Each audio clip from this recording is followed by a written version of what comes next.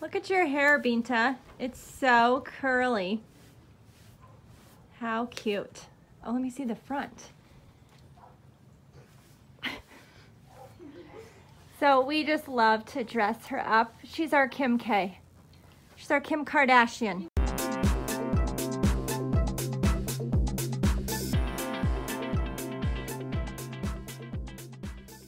Hi guys, welcome back to Texas Unicorns, where you can dream big and do the impossible. Today, we are going to show you the progress that Rico Suave, our miniature donkey, has come so far since being with us. As you can see, Alyssa is able to brush him now and tie up his mane. They also are able to put a halter on him. This is fantastic. We are so excited that he is really coming along with his donkey training and conditioning. This was a donkey that was super scared, not tame at all, very wild. We had him castrated.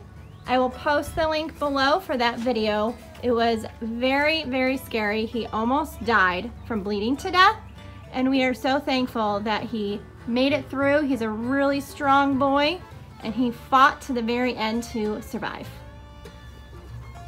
And then I've been working with his face. I see. I like it. He's definitely part of the Texas Unicorn clan because he does not give up. And we're so happy that you are still with us, Rico. Happy and healthy. So how we tamed our donkey was giving him time. Once he was castrated, that really reduced his hormones, so he wasn't so aggressive. And obviously he did not want to try to breed on our mare or become aggressive with us because the hormones dropped. It truly is a beneficial procedure to do for your horses and donkeys to get a male castrated because they become really good pets if you work with them after the surgery. Next up, we're going to be getting his hooves done here next month. It's going to be the first time that they have been done since we have had him. We don't know how he's going to react, but hopefully all will go very smooth when getting his hooves trimmed.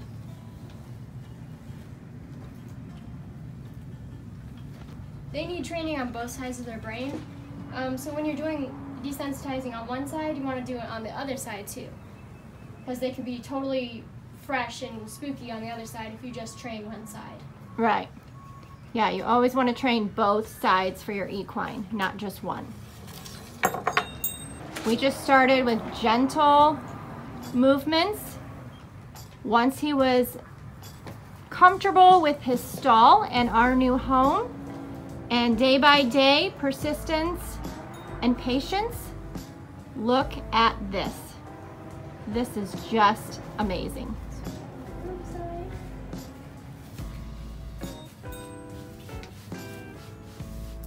So when training them to wear a halter, how did you do this, Alyssa? At first I just kind of had it where he could see it and get used to the color and the sound a little bit. So hanging it on the stall? Yeah, and then I just like kind of laid it on him. I don't know. Just so he could like... Poopy time. Are you pooping? And then once he was getting better with me touching up here on both sides, where I had my arm on this side, I put this like that, and then I hung it right here, and then scooted it up a little, and put that in there so I have it, and then I slipped this over his nose.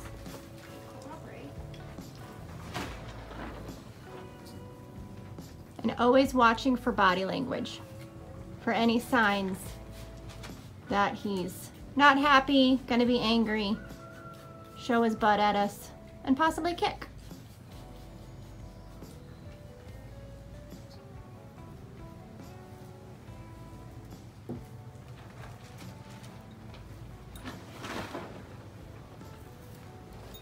me put my hand over here.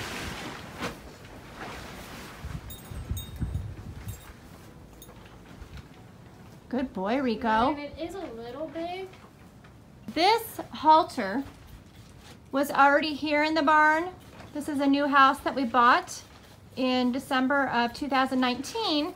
So we wanted to just use this on him before we go out and get him a nice fancy one. Comment below what color Rico should have for a halter. Should he get blue, green, orange, purple? Probably not black, but comment below if you think black would be good. He's Rico Suave. Such a good boy, Rico. And then when you back up, you're releasing pressure of me being over there for him doing a good job.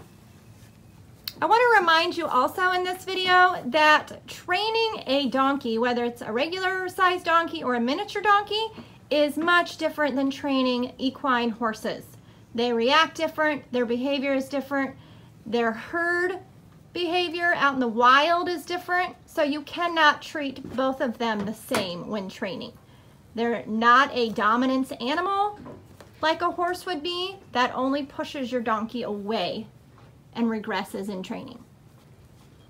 So our next step is going to be getting him to walk out of the stall with his halter on a rope lead. What happens right now, Alyssa, when you do that? Does he dart out the door? Yeah. So he just runs out. He would be way too powerful for us to be hanging on to the lead rope.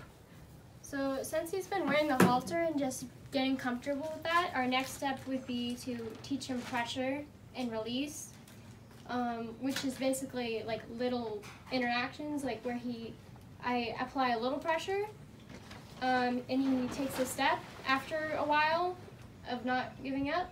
And then I would release it, and he would overall become used to that. Yeah. Mm-hmm. But also with donkeys, it's not about how hard you pull. The harder you pull when training with that, the more they'll want to like freak out and resist it. So it's just about It's definitely, donkeys are they're very emotional. They are all about trust. Curiosity really helps out. But overall, you really have to do your research when trying to train a donkey because it's not always what people think. And for the record, they are not stubborn. Meanwhile, Binta, are you getting your hair done? Oh, the curls are leaving. They're nice and straight now. Come on, Tater Chip.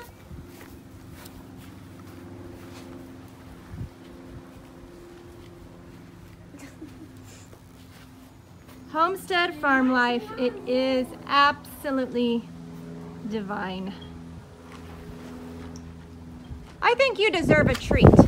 He wants to take the treat from our hands so badly, but he just isn't quite there.